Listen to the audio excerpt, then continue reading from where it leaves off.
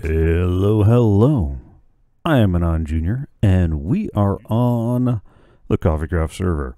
We started the Season 2 of CoffeeCraft on a live stream this past Tuesday, and I just wanted to put together a quick recap video of what we're doing for Season 2 and what all the components are that we've got in the mix. So, let's start with the exclusive preview of the guy around the corner. We're running the latest 1.16.5 build of Spigot because we wanted to run the U Skyblock Revived plugin to get our Skyblock setup going. And unfortunately, it's not quite ready for 1.17 yet. Hopefully that should be coming. Pretty much everything that's on the CoffeeCraft.us website for Season 2 is correct. We are removing the durability ping because, well, it's not quite working right, and we should have a suitable replacement for the single-player sleep here soon, possibly even by the time I get done uploading this. The way U Skyblock is set up, everybody spawns over here on Spawn Island, although I did make a couple of changes, you know, like the CoffeeCraft logo and our little armor stand shrine.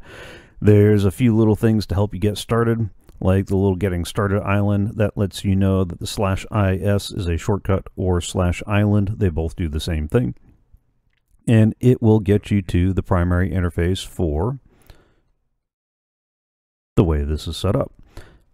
/C is a shortcut to get you to the challenges, and pretty much the reason why we're doing Skyblock is this is a test of our knowledge of Minecraft. This is our chance to really flex how well we know the game and how well it works and expand on that knowledge.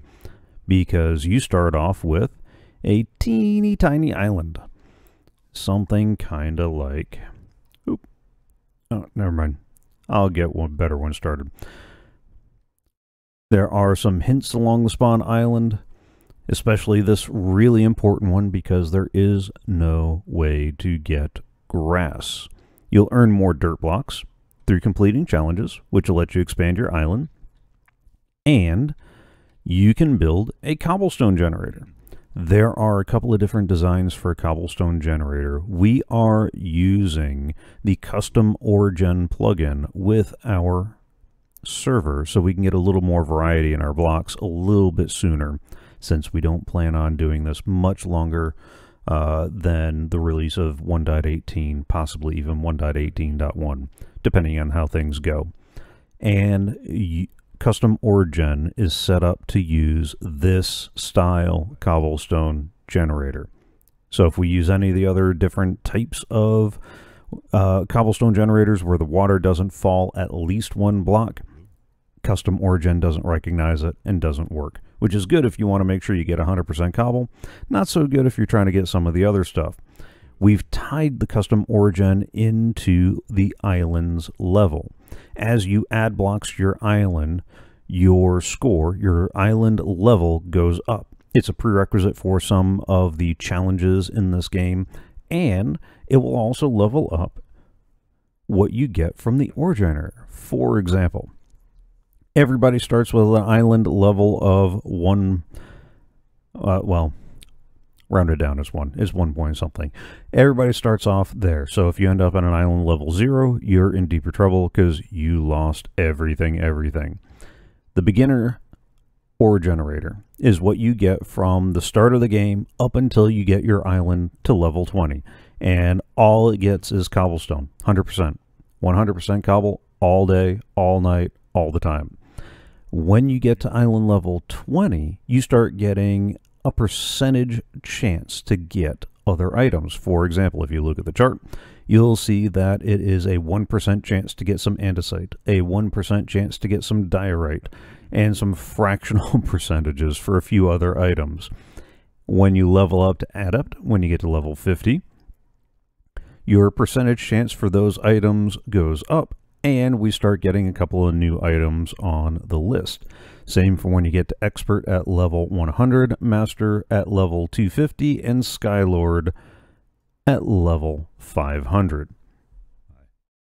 These levels were not just chosen out of a hat. The way the game is set up, first and foremost, you've got to actually create an island. When we first logged in, we got this island create menu. There's one template to choose from. The nice thing is that Skyblock Revived has the ability to add other island templates if you so choose. We went with the default starter island. So it's getting the island ready. It's going to be a minute. There we go. And pretty much this is where you start off. You get this very, very small bit of land, this one tree, and a box with a bunch of starter stuff. Your little box of starter stuff contains 2 ice, a melon slice, a cactus, a lava bucket, a red mushroom, a brown mushroom, pumpkin seeds, a sugar cane, 1 oak sign, and we added for our server some bone meal and an oak sapling. That's what everybody started with, and that's what you do with your one little lone island. That's where we start. As you can see, some of us have already made a little bit of progress since the live stream, and on the live stream, that little island is where we start. Right-clicking the sign that's on the island, doing the /is command, or making a sign with /is in square brackets will get you to the island menu, where you can do all sorts of fun things like return to your island if you're not on it, change the home location, which is where you will go when you teleport home. You can view the challenges, you can check your current island level, you can actually create and form groups. We're not going to be doing anything with this at this particular juncture. As you level up, you'll have the ability to change your island's biome, either in part or in full, and you can also lock your island so nobody else can get in temporarily. You can also set it so that way people can warp to your island or not warp to your island, and you can return to the spawn island. There's also a log of some of the major things that have happened. Should you wish to, you can restart your island. It pretty much resets all the challenges, all the XP, all the everything that you've earned, and brings you back here to ground zero. You can also change your warp location if you've enabled warp where people go. Let's take a look at the challenges real quick. This is where you start the game. You are at the novice level. You've got some beginner well, you're trying the novice level challenges. Your goal is to get the novice builder achievement, which is to reach island level 20, almost coincidentally when you get the novice level origin. So this is where you start doing things like mining from a cobblestone generator. Once you collect 64 cobble, you can turn in that 64 cobble for 3 leather and a 20% chance to get a book, as well as some currency that we're not using and an XP reward of 10. And similarly, you can see that we got some apple collector challenges and sugar planter and melon farmer and cactus farmer. And each of these have different options. Some of them are a little more complicated than others.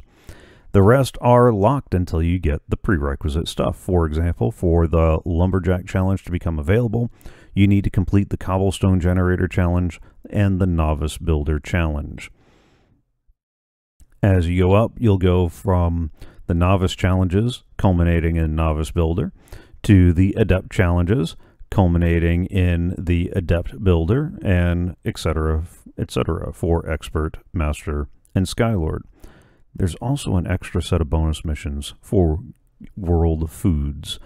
Once you get Master Builder and Top Chef, you can unlock the challenge to make some fish and chips, or the other Dutch, and for other foods for which pronunciation I won't butcher too bad. And that's pretty much it for the challenges. Periodically, we will want to pull our island level. We can just go to the island, hit the little XP bottle for island level, and it will tell us how many of each we have. It'll give us our culminant score. And by the by, this is the part that's going to make things really interesting. There's a cap on villagers. There's a cap on monsters. There's a cap on animals and golems and hoppers and spawners. And that's going to make some of the farms in redstone machines rather interesting, especially when you consider there's a cap on the number of hoppers you can have. So if you'll note, when you look at the builds, some builds have a fair number of hoppers, and being capped at 50 hoppers, you look at some of the mob farm designs and you see that it takes 9 for the harvesting platform alone. That's a significant chunk. It's going to make some of these challenges even more challenging. All right, so with all that done and said, I'm about to embark on my actual island instead of this demo island, and I will see you on Tuesday's live stream. I live stream Tuesdays, 6:30 p.m. U.S. Eastern. There's a link in the description below. If you go to the CoffeeCraft.us website, on each of the member pages are links to the various social and streaming platforms of choice. For example, Arcadius does live streams only, and there's a link to his Twitch page from there. Xmedic Frog is doing some live streaming and planning to do some episodes as well. So let's all follow, subscribe, etc. as appropriate for the areas, and I will see you guys next time.